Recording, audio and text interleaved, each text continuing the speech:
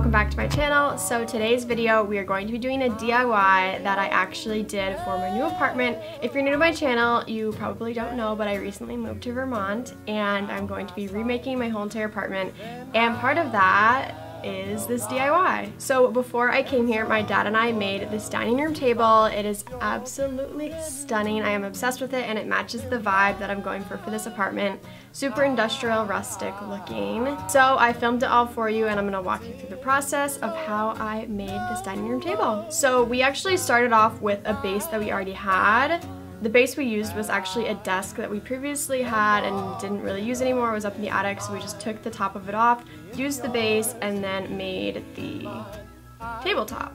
So to make the tabletop, all you'll need are 4 8-foot long boards. We ended up cutting them down to 7 feet, but depending on how long you want your dining room table, we decided to go with 7 feet, so we got 8-foot boards. You'll also need some smaller scrap boards to use as your cross pieces. We used the Minwax Early American Stain as well as the Minwax water-based poly, some sandpaper, and then some tack cloth.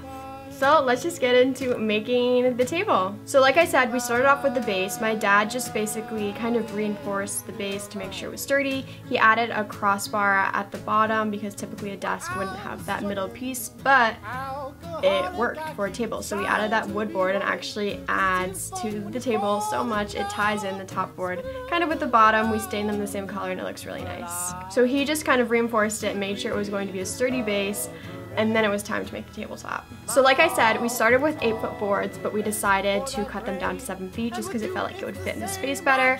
So my dad cut 11 inches off of one side and then 1 inch off the other, just to have a fresh cut on both sides. And we did this with all 4 boards.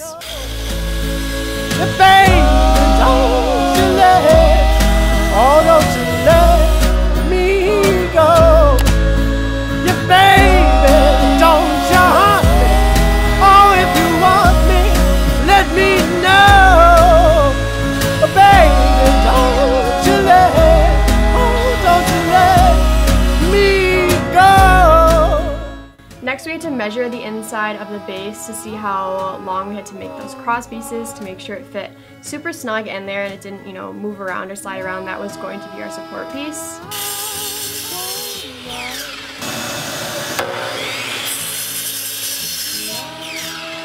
Next we had to find kind of the center of the table to make sure we had those cross pieces in the right spot. So we found the middle of the boards and then also centered those boards on the center of the base. There's a lot of stuff that goes into this that I actually had no idea that we had to do until, we got into it.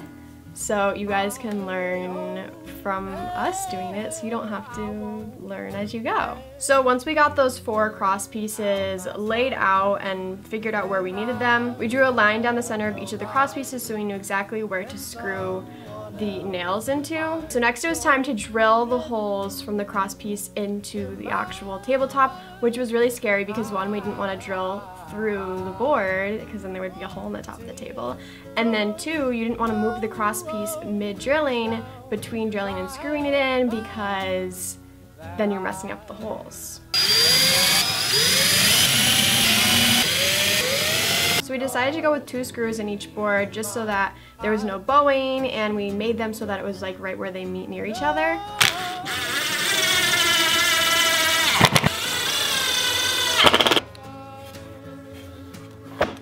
And this took like probably the longest because there was 4 cross pieces with like 8 screws in each of them, so that definitely took the longest and was probably the hardest part of this whole DIY. So after we were done with that, we decided to turn it all around and see what it would look like. And then to make sure the tabletop was secure to the base, we just took an old belt, like super easy, you could use any sort of fabric or belt or whatever, and looped it from the tabletop under the base to the tabletop and drilled it in so that the tabletop didn't like move if you like put your weight on it. This definitely isn't needed, but it is just an extra safety precaution for your table. Next, this is the fun part where we got to like distress the table.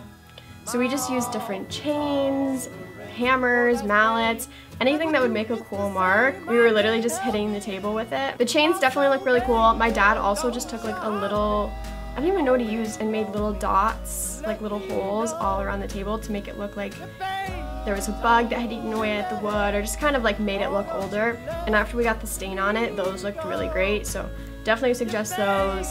Just hitting it with a hammer, those looked great. We had like a long iron bar and whacked it with that. That one looked good because it was just like a straight line. There's never too many distress marks, so yeah. Alright, so now it's time to stain. Like I said, we used the Minwax stain in Early American. I saw this on Lone Fox's channel. He uses this stain all the time and it looks so beautiful on every project he does. So I decided to use that on this table and it looks amazing. It's the exact color I was looking for.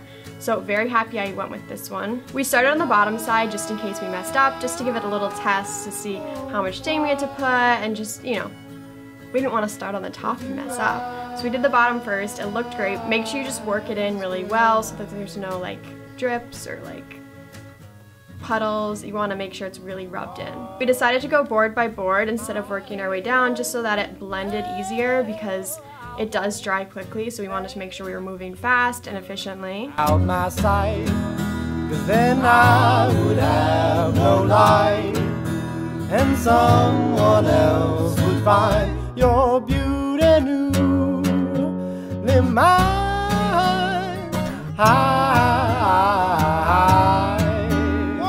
Tiptoe, nose down. So after we did the coat of stain, it was time to poly. Poly takes like at least 3 coats and you have to sand between each poly. So this definitely took probably the longest, but it's definitely worth it. You need to do those 3 coats, at least 3 coats.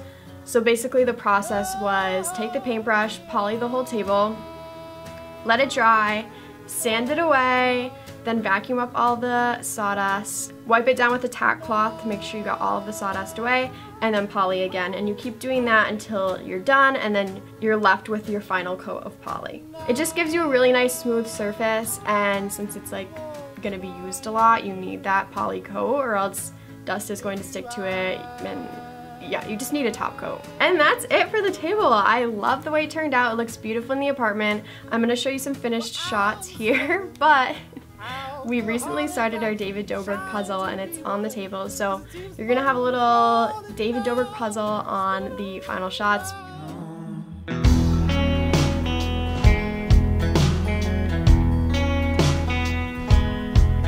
Did you turn off the lights in the telephone?